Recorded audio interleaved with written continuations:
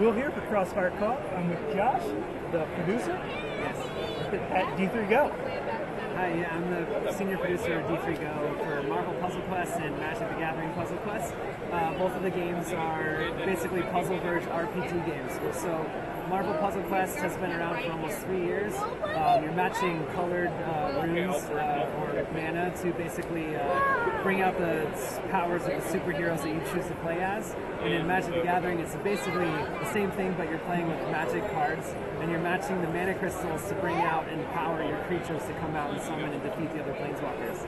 So Marvel Puzzle Quest, like I said, has been out for almost 3 years. We're having a big anniversary coming up in October. We just released Wasp, who's a really old, great character. And then we have Black Bolt that's coming this Thursday. And he's super awesome. He's got this thing where he just whispers and takes out the middle part of the board, and then you can power that up and make it a yell, which clears the whole board and destroys the enemy. And then we have, after that, Spider-Woman. So those are our latest characters, along with a ton of events and all these other PvP things. Magic, we have Origins all the way through both of the Gatewatch, and we're releasing Shadows over Innistrad soon, and we're adding an Alliance feature like we have in Marvel Puzzle Quest to Magic the Gathering. So that's the latest cool stuff. I was playing Marvel probably late 2013, 2014. What's changed since then? Why should I jump back in?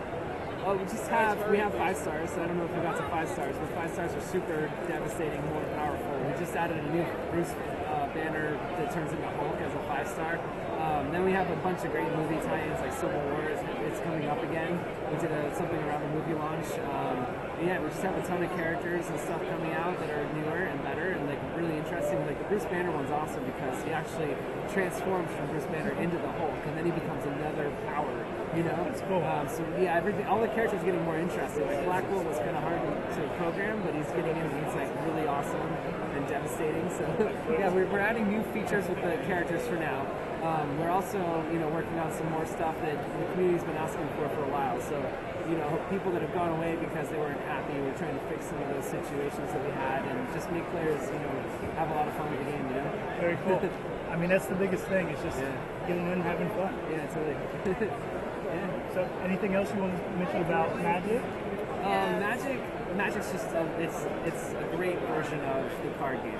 So instead of those land cards, you're doing the mana to get the creatures out. It's a lot of fun customizing your deck and getting the new cards and seeing what's coming next. Like Shadows over Innistrad, we're adding Transform, where you can get the werewolves out and stuff like that, and transform your cards around. And we have Madness coming too, which you discard a card to do extra damage or something. And we have a ton of planeswalkers coming. Some new events where you can earn planeswalkers. Oh, that's cool. So lots of really great stuff happening in Magic as well. Gen Con's been great for this because a lot of the people get the rules. So it's like they come over and it's like, oh, we got all of this in the game, and they're like super excited about it. So it's been great to see that at Gen Con this year. That's really good because I haven't actually played Magic myself, but from what I've heard, a lot of games don't get the rules right. Yeah.